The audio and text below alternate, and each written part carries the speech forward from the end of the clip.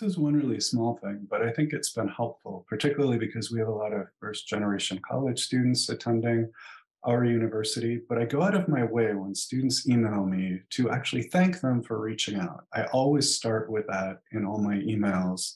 And I really try to go out of my way to give thorough responses. And I've just found that it helps students find you more approachable.